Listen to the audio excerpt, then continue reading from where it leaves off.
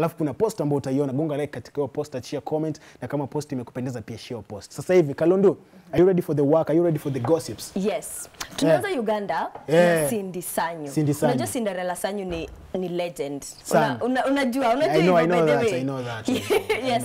First of all, unajua over the weekend this Sunday alikuwa perform but hakuperform. So watu wame come up kumwambia ni aje, tulilipa tukuje tukuwatch ukiperform nini, what happened. So imebidi aende on social media apologize to fans na aseme unajua nini, ni mapromoter ndio wako meet their end of the deal. So apparently the rumor has it that yeye na mapromoter walikuwa wameagree vizuri, na before in the stage alikuwa lipwe the entire pesa yake yote. But venye alikuja anataka kwenda stage, amekuja mapema, everything hapewi do yake, so that's why akwenda stage. So kama mtonyo pesa ngapi hivi? Well, unajua of course haizi sema ni how much. Si unajua venye artist ukua haizi sema exactly ni how much wenye wanalipwa, but of course tukisha agree ni aje ni 30 bob sawa, unanipea 10 bob leo, kesho unanipea 20 bob, si ndio? So kesho nikikuja unakataa kunipea 20 bob yangu, it's something else. Na hii kitu tumeona so yani kwa ma artists especially Uganda.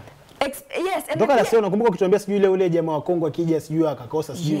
Yani nianza kutoka kule siku nikisema promoter fake. Unakumbuka nikisema ndio hiyo promoter. Na pia unajua pia huku Kenya Tanzanian artists wamekuwa wakikuja hawalipi. Usiseme Tanzanian artist. Harmonize amekuwa akikuja na hataki kuperform. Si pia boss. Okay, si ati hataki kuperform. Lakini Harmonize amezidi. Listen, kama amekuja Kenya romba, nasikia promoter. But kama amekuja Kenya na promoter amekataa kumpea do yake, what do you want him to do? What change contract strategy? Nilipe pesa yote na nikuja event. Tieska. Una agree na hizo mambo za mse. Ama aje. Nipe pesa yote nikuja event. Upe pesa yote ukiwa kwenu, si ndio? Ndio ukikuja una perform. Okay, nikikupea pesa yote ukiwa kuko kwenye nitajuaje? Kuna sheria, unajua before nikukupa pesa kunapiga contract, sio? So ukishapiga ile kandarasi umepiga sahihi ya kwako, kutakuwa na consequences ambazo zitokea in case ukose kuja, na vitu ambavyo vitafanyika, na kama umeshapiga sign, sheria itachukuliwa.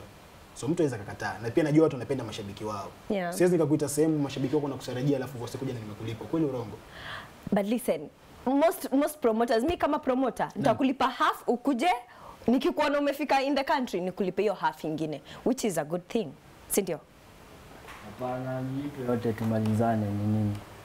Lakini unajua wanauliza hivi, hata mwelekezo kipindi anauliza kwamba watu sometimes wanaitisha pesa, sio? Lakini hata hawaja sign contract. Inakuaje hapo? Unaichukuliaje? Wanaitisha pesa hawaja sign contract. Maana ile word of mouth, yani mimi nataka pesa fulani na fulani fresh, utanipa 70%, 30% tutabaki nayo nikija kwenye event. Alafu mwisho wa siku mnageukana, sio? Kama ni professionalism, kama mimi ni artist niko serious, nitakuwa na professionalism. Tuko tumeandikiana, yani kila kitu tu ikuwe ni kama nikupeleka na koti leo, niko na evidence. Niko na evidence ya contract. Na hapo ndo management inakujia. Unapata management unajua iko na malawyer nini vitu kama vile. So inakuwa rahisi. Ukiwa msanii peke yako, unajua wasanii wengi si kwa romba ama nini. Lakini wengi wao unapata mtu maybe ameachia shule sehemu fulani, hajafika ni sehemu zile za juu kuelewa lugha fulani ambazo zinatoka kwenye vizungu pale, ni vigumu, vinatuchanganya, ushaelewa. So unapata pale umeandikiwa sijui nini hizo termination. Pale kwa termination kuna kuanga na terminology ngumu sana. Si unaweza andika contract ya Kiswahili honestly. Hata ni Kiswahili unaweza kutumia misamiati ya Kiswahili pale. Ukianza kuambia paruanja nini utaelewa wewe. Wasi utaelewa. Mimi nitaelewa kweli, lakini mimi kama naelewa Kizungu sana. Lakini mtu anaweza kaandika kitu ambacho akielewa. Watu wengi wanajua Kizungu na Kizungu ndio rahisi. Hata Google pale tuseme sasa hivi ukiingia, ikifunguka Google na Kizungu ya Kiswahili unachanganyika, kweli urongo. Ni kwa sababu siko used kwa Kiswahili sana. Lakini wako used, si ndio? Niko used kwa sikatai, lakini kuna vitu pia vinanichanganya. Sijui dictionary, sijui kamusi nzima mimi. Lakini poa top to top sababu ya Kiswahili hapo tuingie Tanzania. Ali K for real Alikiba. Unafahamu Alikiba sasa hivi ameweza kuzindua ama ameweza launch msikiti ambao amejenga kule Tabata kwa Tanzania. Ni step ambayo amechukua, ni step nzuri sana, ni step ilikuwa ya usiri sana. Kwa mtu ambaye anijua kwamba Alikiba na anafungua mosque kwa imeshafunguliwa iko wazi. Lakini ni kitu ambacho pia ukumbuke Diamond Platnumz wakati alielekea nilitojwa kule kwao kule Kigoma kule. Alipoelekea kule pia aliahidi kwamba atafungua msikiti. Na alifungua? Hajafungua bado, ndio alikuwa sasa amesema ndio anataka ajenge nini mijengo vitu kama vile. So lakini sasa Alikiba kama overtake ashaifungua. Unahisi inakuaje hapo, unaichukuliaje? Mimi na feel ni kama haikuwa ni kama amefungua. Bado alikuwa amesema atafungua msikiti. Alikuwa amesema atafungua. But si mambo si kucompete. Kama ni kitu tunafanya a noble thing, tunafanya kwa sababu tunataka kufanya hiyo kitu isaidie wasee. Ni place watu wanakuja kuomba, si ndio? Hatufanyi kucompete honestly Ken. Sisi tukaamua sisi tunaanza kujenga churches. Naam. Tunafanya kucompete. Hapana. Lakini najua kwenye showbiz na kwenye entertainment industry inachukuliwa kitofauti. Wakati wewe ni kama unaonekana kama mshindani wangu, nikifanya kitu unaonekana kama unanikompete. Yes. Kwa ile tukiangalia katika macho ya umbea na katika macho pia ya entertainment. Lakini kwa macho kawaida wewe ukifanya kitu mbona poa. Na naelewa kwa sababu ukienda kufungua ama kulaunch watu wanaita reporters. Kwa sababu hiyo inakujenga pia unaona enyewe unafanya kitu in the community. Lakini mimi sielewi naweza kuona ile story ya Manwater. Unakumbuka kuna story juzi ya Manwater alikuwa anasema kwamba Alikiba ameshindwa kulipia ngoma zingine. Yes. Sasa ni kama Alikiba pia amejaribu kuprove na kuonyesha wazi kwamba nitajengaje msikiti ambao ni msikiti ambao unakaa vizuri sana. Imejengwa na bei ghali na nishindwe kulipa maaudio ya shilingi milioni 1. Inaingia akilini. Maybe unajua kuna venye tunaweza kosana mimi na wewe Kendrell Bis, hata niseme hizo ngoma by the way kaa nazo. I have the money but kana hizo ngoma zako anyway. Lakini kuna time Manwater alikuwa kwenye interview alikuwa anasema kwamba kuna time Alikiba alikuwa mambo yuko sawa. Hizo milioni honestly saa hizi mimi Ken nikaanza kukwambia unajua nini mimi siko sawa sina do. So utakuja wewe mashariki uanze kusema nimesema niko broke. Mimi si tabia yangu. Leo msikiti wenyewe unaona unaona msikiti hapo nini? Inakaa poa. Yaani jamaa si ndogo ni kubwa. Alafu ndani mimi maripota wangu walikuwa wananitumia mpaka mapicha zile za ndani. Ingia pale kwenye Instagram ya Kendrell Bis Updates. Ni picha nzuri. Yaani nimepiga mafoto grid yani ndani nje. Inavokaa inavyopendeza yani. Ushanielewa? Au vipi? Top to top story nyingine. Inakaa poa sana. Hongera sana Alikiba kwa kusupport vitu vya Mwenyezi Mungu, kwa kusupport imani yako na watu ambao wanaamini imani ambao unaiamini au vipi? Kabisa top to top story gani nyingine? Back to Kenya and to Tanzania. Hizi ni stories of the two countries. So Susumila na Mbosso si wametoa ngoma ya Sonona. Hiyo ngoma ni poa sana. Naipenda sana. Napenda tu pale Mbosso anaposema vipi? Ati leo anataka wakutane lakini anamwambia demu wake kwamba atamlipia bodaboda asipambane na mwendo kasi. Yaani asipambane na matatu. Mwendo kasi ni matatu. Matatu zile matatu sasa anamwambia usipambane kwa matatu usijibane bane romantic Mr. Romantic Mbosso kani. Poa tu niambie. So wametoa ngoma inaitwa Sonona inafanya so well kwa sababu watu wame-like. First of all ilikuwa kwa YouTube channel zote mbili ya Mbosso na ya Susumila. But then but then Susumila akatoa yake ikabaki kwa Mbosso. We didn't know why, but maybe ni juu Mbosso wako na subscribers wengi ama ni ile agreement ndio. Ni subscribers tu kibao nadhani. Sababu kule najua Mbosso kama 1700. Sasa itamsell sana Susumila Tanzania. So exclusively Susumila alisema kwamba yani 001 Mheshimiwa Joho alipoa 1.3 million kutengeneza hii video. So tuseme Joho ndio alisponsor. Unajua wako inaitwaje Above the Rim Entertainment ambayo Susumila ni kama ana cheo fulani katika Above, lakini hiyo Above the Rim Entertainment inamilikiwa na Joho. Sasa Susumila ana cheo pale. However, unajua Ken, however Susumila anasema, ukisema hivyo pia Susumila anasema Joho ana record label. Anakataa lakini wasanii wa Mombasa wanasema hivyo. Inaanza na 001 Music Presents. But then anakataa anasema no hana record label. Maybe ana fund kwa sababu unacheki ile ngoma yake na Lava Lava. Joho pia yeye alikuwa amefund. Na Susumila ni msee anakubali yenyewe. Mheshimiwa Joho ana fund projects zake na ana fund other people's project, especially watu wanatoka Mombasa kwa sababu anajaribu kuwajenga, anajaribu kuwa support when it comes to lakini ukiangalia bado wakisema watu wa Mombasa wanasupportiwa, kuna wasanii wa Mombasa ambao wamejitokeza na wakazungumza vibaya sana. Siwezi sema ni vibaya zaidi lakini wakaizungumza kwa njia tofauti. Ukiangalia mtu kama Kelecha alijitokeza katika interview fulani akasema kwamba Mombasa inaraniwa na cartels na ndio uweze kusupportiwa lazima uwe unajua na hizo cartel. Ushanielewa? Na pia wakati 31st kulikuwa na tamasha kubwa linafanyika Mombasa. Wasanii wengine walilalamika sana. Mtu kama julikana kama nani msanii rafiki yako sana wewe. Bancho Boy alikuwa ameweka post ndefu ambayo alikuwa pia na video ilikuwa inasambaa sana ikisema kwamba kuna wasanii wanakosa kupewa nafasi na wana ngoma nzuri. Lakini kuna wasanii ambao watalipo kutoka Tanzania wakuje pale, ama kuna wasanii ambao ni wa kawaida sana ambao wanakuwa hapo kuperform. So nadhani bado as much as wanasema kama wana support wasanii wa Mombasa, utapata ni wasanii ambao wanatajika. Utapata maybe ni mtu kama Dazla Kiduche, utapata mtu kama Kelechi ile Ringi kasupportiwa, unapata ni wasanii wachache ambao utahesabu. Hatuwezi tukasema wasanii wa Nairobi na tukamtaja tu Willy Paul, Bahati na Nairobi na wasanii zaidi ya 1100 sio? Na Mombasa vile vile. So nahisi kwamba as much as wanasema kwamba ina support lakini ionekane pia ina support watu wengi zaidi. Yeah. Sijui unachukulia. Hata mimi na feel Mombasa kuna a lot of talent. Kuna talent mob sana. Na kina City Boy, kina Chapatizo mtoka kumcheza hapa. Yeah. But then unacheki venye wase walikama hapo wakasema waka point out hizo issue. Inamaanisha pia wenye wanafanyanga hizi events wali note hizo issues na maybe next time wakifanya concert watakuwa wana observe hizi vitu. So next time wakifanya concert and then warudie the same makosa, tunajua obviously hii ni kama lakini watu wamesamehe tuseme maybe wamelearn. Lakini watu wamediss Susumila, mbona anaamua kulipa wasanii wa kampuni moja wawili ndio maana aweze kusell muziki wake. Kuwalipa? Inasemekana alipa Lava na pia Nilipo Mbosso. Tukifanya collab na wewe, tuna agree. It's an agreement. Lakini mbona afanye, imekuwa ni lazima alipe, watu walikuwa, si mimi nasema hivyo lakini watu walikuwa wanauliza. Kwa imekuwa ni lazima afanye na wasanii tu kutoka Wasafi lakini si wasanii kutoka kampuni zingine nyingi. Si anaweza fanya with anybody. Simtetei, however, amefanya tu na Lava na ni tayari ni nusu ya WCB amefanya na Lava na Mbosso, si ndio? So kuna interview tulifanya akasema pia atakuwa atafanya na Fally Ipupa. Na pia atafanya na Nandi, atafanya na Red Sun. So yani ni kama akona more projects zenye zina come that he's going to do. But pia ni poa pia angalia pia ma upcoming pia wasukume, si ndio? Apige na watu walikuwa wanataka kupiga na Chukuzea, asipige na Chukuzea, amepiga sana. Apige na wasanii wengine Mombasa wazuri wanapiga kazi, sio? Top to top, story nyingine ambayo imetrend ingia ama utaingia. Inahusu kina Tieska hiyo. Story gani inahusu kina Tieska? DJ Evolve. Yes. Evolve ama Evolve. Sio? Niliona Tieska ni mmoja wa DJ ambao Kenya walikuwa mstari wa mbele sana kwa kuzungumzia story kupitia status za WhatsApp, nilikuwa naona za Tieska. Naona amepost mpaka Facebook, Instagram wapi. Na ni kitu ambacho si ndio DJ pekee yake katika mainstream ambao amepost, lakini ma DJ wengi wengine ambao ni celebrity kama Tieska pia wameweza kuzipost. Ushanielewa? Tieska anacheka kwa nini? Napenda kuniga sana.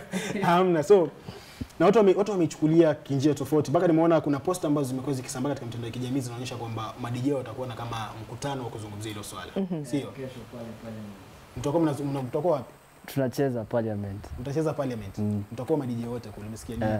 Swala ambalo watu wajichukulia hapo na sijui unaizungumzia vipi. Unajua ni swala ambalo ni very critical na mimi na vitu sitaki kuzungumzia nikakotiwa vibaya.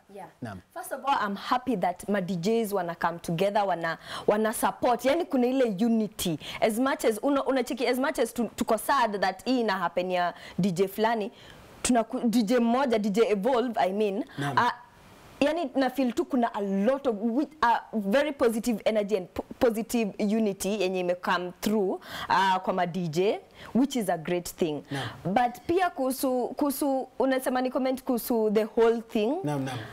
Well, it's not a good thing Kenya alifanyiwa. Tunajua DJ Evolve undergo surgery na tuna hope yani atakuwa tuna quick recovery. Tunaweza tunatakia nafuu haraka, lakini pia at least pia kama inavyosemekana kwamba babu pia alichukua ule wito wa kuhakikisha kwamba ampeleka jamaa hospitali, ni vitu kama vile pia ni step nzuri, at least akumwacha tu jamaa, ndio hivyo sio.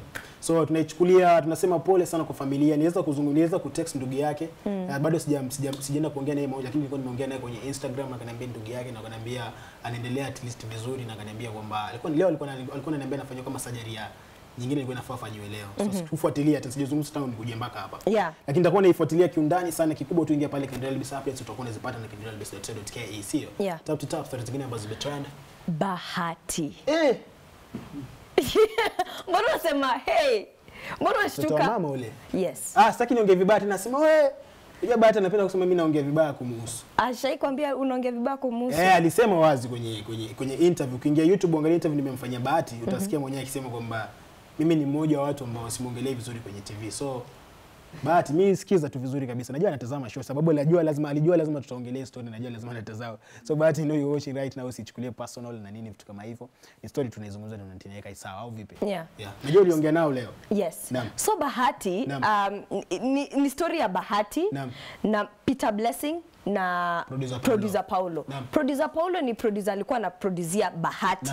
Peter Blessing ni artist mwenye alikuwa amesainiwa na Bahati kwa EMB. And then sasa tuko na Bahati. So Peter Blessing na producer Paulo alikuwa arrested before the weekend. So producer Paulo alitolewa before weekend iishe, but aitwa nani Peter Blessing alitolewa jana. So with producer Paulo niliongea na yeye, first of all akasema that the reason why alikuwa arrested is that alikuwa ameambiwa ameiba vitu za studio za EMB. And then later akanipigia akaniambia he needs to apologize for accusing Bahati. Ni vitu zilinichanganya kwa sababu first of all alikuwa hiyo story mlikuwa mshaipandisha. Yes. Ama alipigiwa simu na Bahati akaambiwa wewe ni vitu gani hivi. Sasa hapo unajua sasa tunaongea on phone. So sijui. Sababu the same thing ambayo kidogo ni kati tu kidogo. The same thing ambayo Otile Brown pia ameifanya. Otile Brown akiwa katika interview fulani ya Block 89 alizungumza akisema kwamba kitu fulani kuhusu kina Vera Sidika. Na baadaye alipoikia katika station nyingine tofauti Otile Brown alikuja akaapologize akasema kwamba anaomba msamaha, anasema pole sana kwa vitu ambavyo alivisema kuhusiana na Vera Sidika. Na kisha ninasema tuendelee. Unajua ama nini, mbona mtu anaongeanga vitu and then later baadaye kuna regrets. Hata mimi kuna vitu naweza ongea hapa and then later ni regret, ni have to apologize. So and then producer Paulo aka apologize akasema ni aje, I'm really sorry na naomba Bahati anisamehe for accusing him. Hiyo ikaisha hivyo, si ndio? Alright, so tuende kwa Peter Blessing. Peter Blessing bado akona ile grudge, akona ile uchungu kwa sababu amekuwa in the cell for 3 days na alisema kwamba Kenya aliandikiwa kwa polisi is that he obtained 2 million. The reason is because alikuwa amesema, alifika mahali akasema unajua nini, nataka kutoka EMB. So nikaa Bahati aliona hapa hapana. Hapa unajua Mr. Sid alienda hivyo, David Wanda alienda hivyo, tena huyo aende hivyo.